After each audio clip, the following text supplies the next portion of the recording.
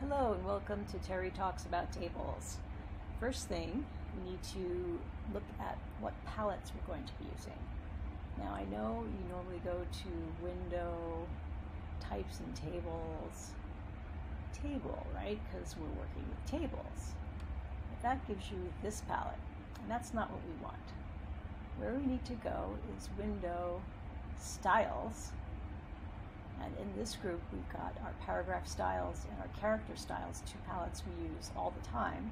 We also have table styles and cell styles. So let's open both of those.